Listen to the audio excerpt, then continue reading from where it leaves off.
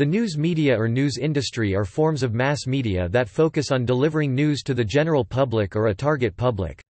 These include print media, newspapers, news magazines, broadcast news, radio and television, and more recently the internet, online newspapers, news blogs, etc.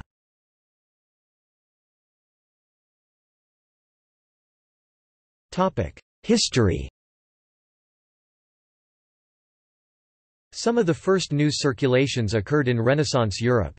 These handwritten newsletters contained news about wars, economic conditions, and social customs and were circulated among merchants.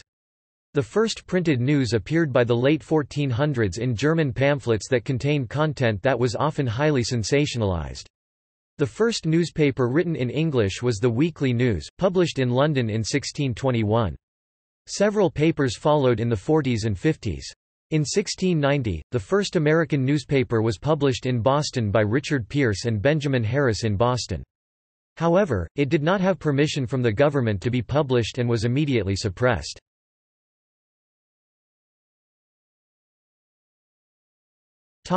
In America.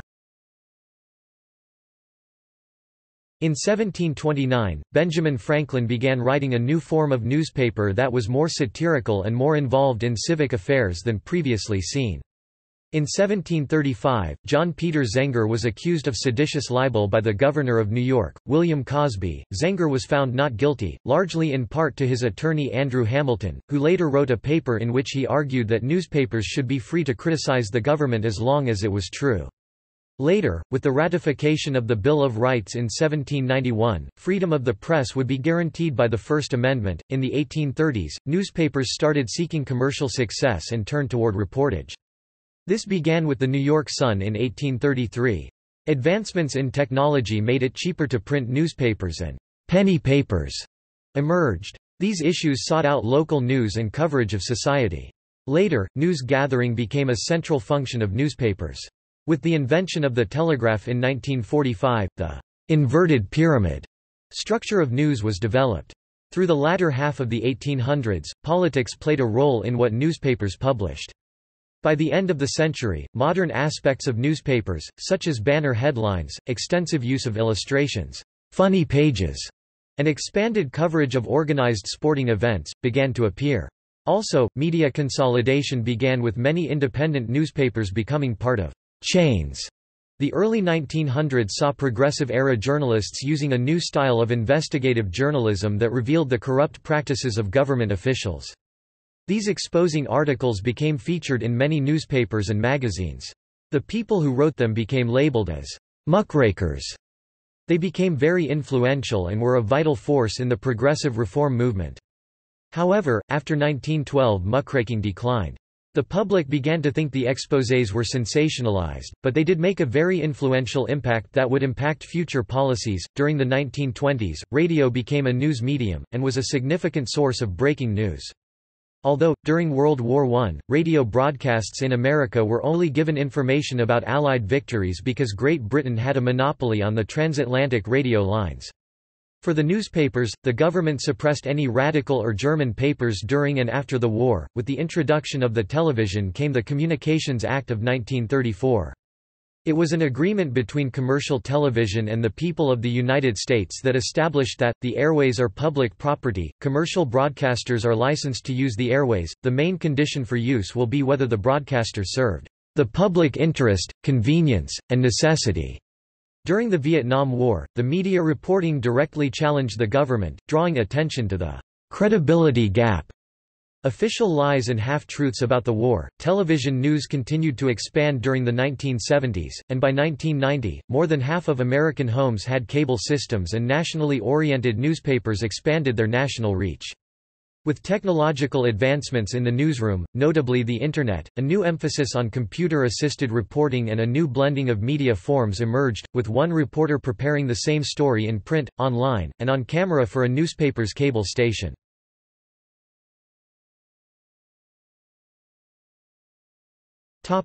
Etymology. A medium, plural, media, is a carrier of something. Common things carried by media include information, art, or physical objects. A medium may provide transmission or storage of information or both. The industries which produce news and entertainment content for the mass media are often called the media, in much the same way the newspaper industry is called the press. In the late 20th century it became commonplace for this usage to be construed as singular, the media is, rather than as the traditional plural. Press is the collective designation of media vehicles that carry out journalism and other functions of informative communication, in contrast to purely propaganda or entertainment communication. The term press comes from the printing press of Johannes Gutenberg in the 16th century and which, from the 18th century, was used to print newspapers, then the only existing journalistic vehicles. From the middle of the 20th century onwards, newspapers also began to be broadcast radio news and television news and, with the advent of the World Wide Web, also came the online newspapers, or cyberjournée, or webjournée. The term, press, however, was maintained.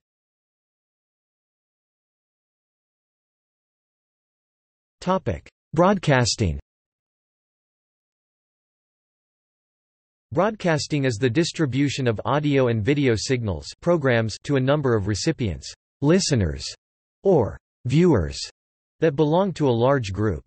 This group may be the public in general, or a relatively large audience within the public. Thus, an Internet channel may distribute text or music worldwide, while a public address system in, for example, a workplace may broadcast very limited ad hoc sound bites to a small population within its range. The sequencing of content in a broadcast is called a schedule. Television and radio programs are distributed through radio broadcasting or cable, often simultaneously. By coding signals and having decoding equipment in homes, the latter also enables subscription-based channels and pay-per-view services. A broadcasting organization may broadcast several programs at the same time, through several channels frequencies, for example BBC One and Two. On the other hand, two or more organizations may share a channel and each use it during a fixed part of the day. Digital radio and digital television may also transmit multiplexed programming, with several channels compressed into one ensemble. When broadcasting is done via the Internet, the term webcasting is often used. Broadcasting forms a very large segment of the mass media. Broadcasting to a very narrow range of audience is called narrowcasting.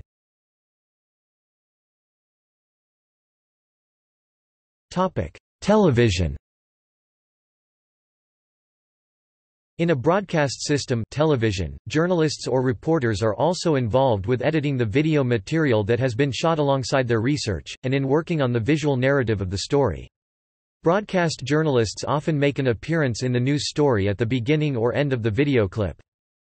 In television or broadcast journalism, news analysts, also called newscasters or news anchors, examine, interpret, and broadcast news received from various sources of information. Anchors present this as news, either videotaped or live, through transmissions from on-the-scene reporters, news correspondents. News films, clips, can vary in length. There are some which may be as long as 10 minutes, others that need to fit in all the relevant information and material in 2 or 3 minutes. News channels these days have also begun to host special documentary films that stretch for much longer durations and are able to explore a news subject or issue in greater detail. The desk persons categorize news stories with various formats according to the merit of the story. Such formats include AVO, AVO Byte, PKG, VO-SOT, Vox Pop, and Ancho Visual. The AVO, or anchor voice-over, is the short form of news. The story is written in a gist. According to the script, visual is edited. The anchor reads the news while the visual is broadcast simultaneously. Generally, the duration of an AVO is 30 to 40 seconds. The script is 3 to 4 lines. At first the anchor starts to read the news, and, after reading 1 or 1.5 lines, the visual is aired, overlapping the face of anchor. The AVO byte has 2 parts, an AVO, and 1 or more bytes. This is the same as an AVO, except that as soon as the AVO ends, the byte is aired. The PKG has 3 parts, anchor, voice-over, and sign-off. At first a script is written. A voice-over anchor reads the anchor or anchor intro part.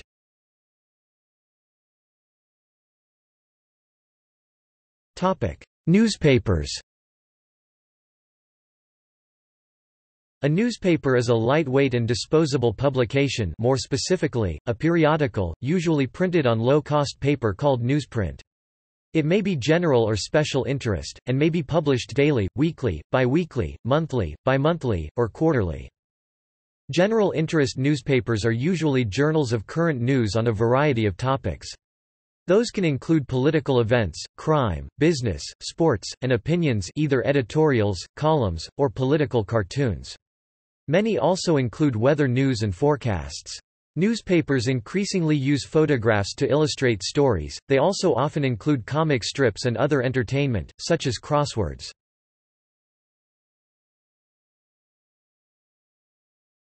Topic: Print journalism. A story is a single article, news item or feature, usually concerning a single event, issue, theme, or profile of a person. Correspondents report news occurring in the main, locally, from their own country, or from foreign cities where they are stationed. Most reporters file information or write their stories electronically from remote locations.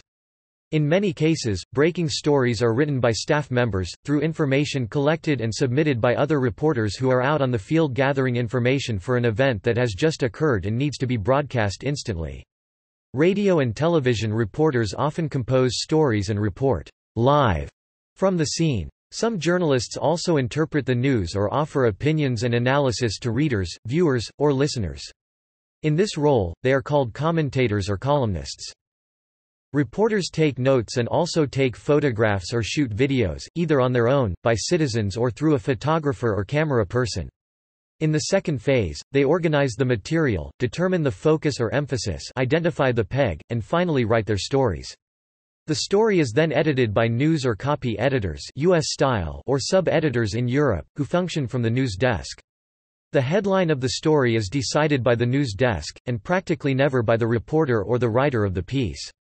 Often, the news desk also heavily rewrites or changes the style and tone of the first draft prepared by the reporter-writer originally.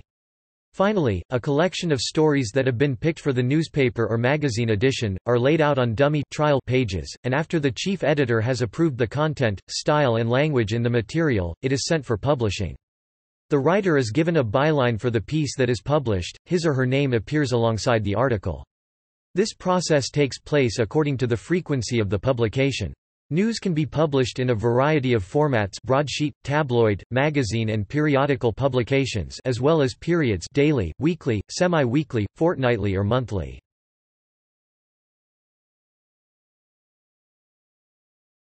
Topic: Newsmagazines. A news magazine, sometimes called news magazine, is a usually weekly magazine featuring articles on current events. News magazines generally go more in-depth into stories than newspapers, trying to give the reader an understanding of the context surrounding important events, rather than just the facts.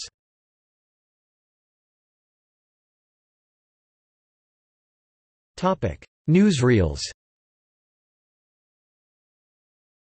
A newsreel was a documentary film common in the first half of the 20th century, that regularly released in a public presentation place containing filmed news stories.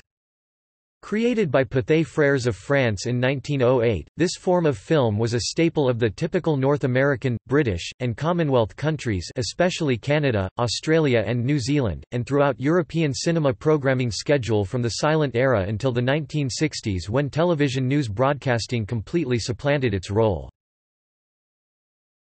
Online journalism. Online journalism is reporting and other journalism produced or distributed via the Internet. The Internet has allowed the formal and informal publication of news stories through mainstream media outlets as well as blogs and other self-published news stories. Journalists working on the Internet have been referred to as J-bloggers, a term coined by Australian media academic Dr. Nicola Goc to describe journalists who blog and bloggers who produce journalism. J-bloggers, Internet bloggers acting in the role of journalists disseminating newsworthy information, who subscribe to the journalistic ideals of an obligation to the truth and the public's right to know. An early leader was the News and Observer in Raleigh, North Carolina, USA. Many news organizations based in other media also distribute news online. How much they take advantage of the medium varies. Some news organizations use the web only or primarily. The Internet challenges traditional news organizations in several ways. They may be losing classified ads to web sites, which are often targeted by interest instead of geography. The advertising on news websites is sometimes insufficient to support the investment. Even before the Internet, technology and perhaps other factors were dividing people's attention, leading to more but narrower media outlets. Online journalism also leads to the spread of independent online media such as Open Democracy and the UK, Wikinews, as well as allowing smaller news organisations to publish to a broad audience, such as MediaStrike.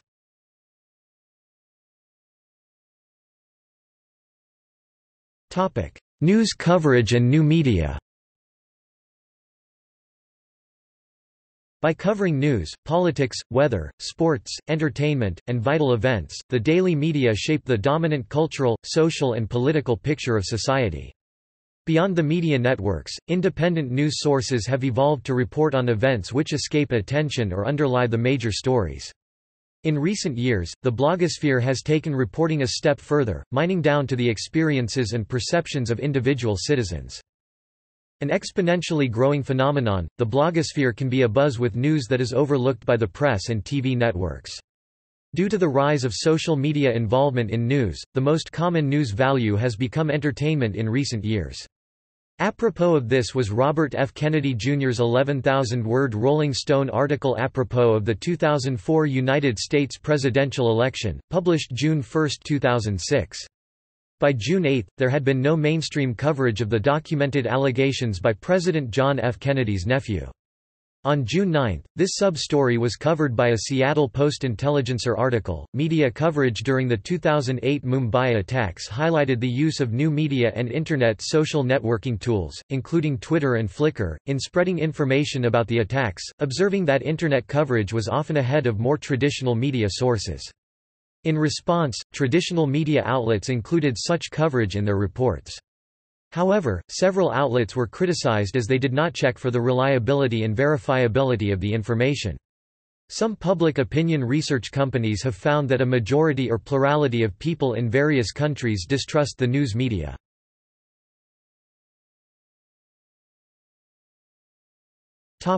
Fake news. Fake news articles are untruthful on-purpose stories. They have the purpose of misleading the reader to think one way. With the rise of new media through social media, there has been an increase in fake news. This increase in fake news has progressed over time and continues to show, especially in today's media. The use of Twitter, Facebook, etc. has made it easier for false or misleading articles to be seen. The amount of misleading news articles that are produced are causing audiences to believe that every piece of information on the Internet is true. A major problem is the issue of unbiased articles showing up in a timeline next to fake articles. This makes it hard for others to determine between what is fact and what is opinion. Specifically, the media coverage during the 2016 United States presidential election saw numerous misleading articles for both candidates. Even though President Donald Trump has been in office for some time now, it had been brought to his attention that when he was Googled, the majority of articles that popped up were left-leaning. As he is not a large supporter of the press, this was not pleasing to him. The question was then asked, "Are Google's results biased?" The Economist set up a program to answer this question. The research has shown that, much to President Trump's chagrin, Google's results are not biased.